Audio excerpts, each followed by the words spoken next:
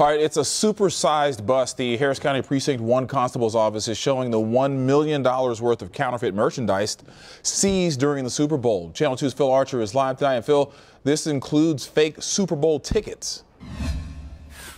Fake tickets and just about everything else you could think of, things like this T-shirt. This is one of 20 to 30,000 counterfeit Super Bowl pieces of merchandise that were seized here while the Super Bowl was in Houston. Teams of police from Constables Precinct 1, from Homeland Security, and from Houston Police fanned out across the city beginning Thursday, and in a 4-day period confiscated something on the order of about $1 million in pirated Super Bowl merchandise. They also made 17 arrests, most of those for counterfeiting. That's a state jail felony. The sad part about this is that the public has purchased some of these items, and they're inferior. They're not as the same quality, and they're really just garbage.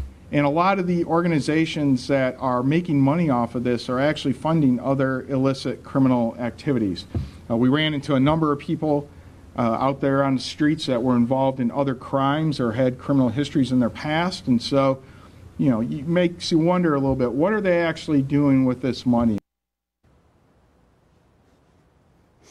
Now, police say profits from sales of fake merchandise often go into other criminal enterprises, and the NFL is moving to get that back as well. They've filed 8 civil lawsuits suing the folks who were selling this stuff, trying to get the cash back that they made off of it. Reporting live downtown, I'm Phil Archer, KPRC Channel 2 News. All right, Phil.